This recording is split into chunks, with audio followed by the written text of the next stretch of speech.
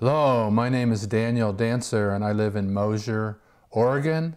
And what I do is try to change people's relationship with the sky by creating giant living paintings made of people that only make sense from way up there.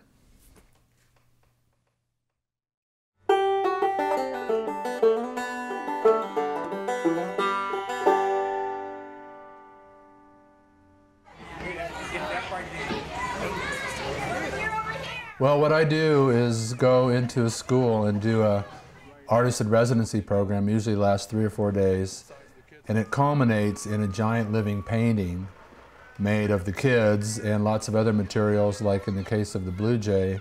We had 150 pairs of jeans, we had 2 shades of mulch and some sand, and parents and kids all worked together to create this image of the blue jay, and then they got into it with their bodies in colors of white, black, and blue, and completed the image. We need a white, another white class. Keep them coming. These guys can be a blue line, this blue line right here. Let's take these white ones and put them up at the top by the head. You want to organize those up in here? Yeah, you can organize them right in here. Each project is a giant collaborative event where everybody comes together, very close together, and is doing something, and they've seen other images, so they know that it probably looks pretty amazing from the sky.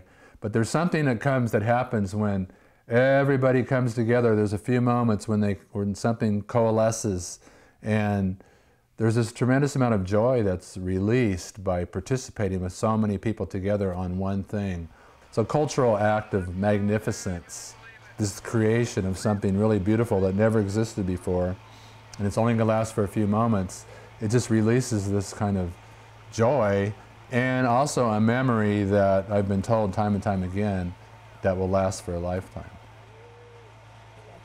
I really was excited to see other people being happy too, and I was really happy that I got to be in an art project with a real artist. All right, Uzma, nice and loud. It was because I was in the art project and I have never been in there. I think it's really important for children to be involved in a whole activity that involves the entire community. It's indicative of understanding that you are part of a larger whole, that you're part of the whole earth. And the whole idea of Sky Sight was a lovely idea for the children to really grow and understand that they're a part of something much bigger than themselves. And it's also community building. We had all those parents come in and toddlers, and it was really a wonderful experience. Did you take a picture from up there? Was it good? Oh, very good. Very, very good. One of the teachings is interconnection.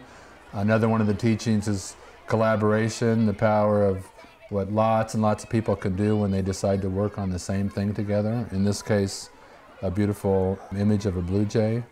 Another one of the teachings is intention. We set our intention every time for good weather, which was a real challenge in Seattle. We had 70% chance of rain every day, and it turned out beautiful, and even the sun came out as soon as we were finished with the project. Another of the teachings is gratitude. Each project is a great big thank you to the earth and sky for all the blessings we get every single day being alive on this planet. Another teaching is impermanence. You know, it's only perfect for maybe 15 minutes and then it's gone forever. It's only a memory. Nothing tangible remains on the field once everybody leaves and all the materials are raked up. It's a real lesson in impermanence, which I think is really important to embrace if we want to have a happy life on this planet, that everything's temporary, everything's always moving. And you know, it's a big Buddhist teaching. I wish I would have learned it when I was young, because I think it's critical to having a happy life.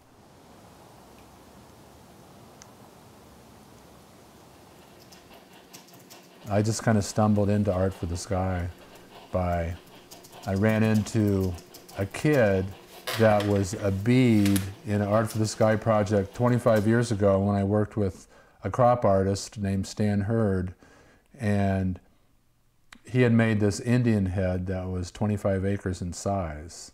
And I brought a school out to dress in red and blue and be beads on the Indian's headband. It was an amazing, beautiful image. And I ran into one of these kids, 25 years later when I was visiting back in Kansas. And he came up to me and thanked me and told me it was the only thing he remembered from school. And it was probably the most important thing he did because it helped him understand the big picture, that things don't make sense when you're too close, that you got to step back and get a different view. And so his comments, the proverbial light bulb went off when I heard that, and I was looking for, at the time, a way to make a living because some other things weren't working. So that's what set me on my current course of doing this work, and it's grown and grown, and I'm do about 15 or 20 projects a year. And all these images, these aerial art images that don't make any sense on the ground, I think they create this opportunity, this field for us to take better care of the planet, to apologize for what we've done up to this point, to begin to develop a new way of seeing the world, to set a new course for taking care of the climate. We've been treating the sky, the climate, like it's a sewer, just dumping everything into it without regard, and now it's coming back to haunt us. So this is a way to sort of end the old and begin the new. So it's art for the new paradigm, I think, at least in my own thinking about it.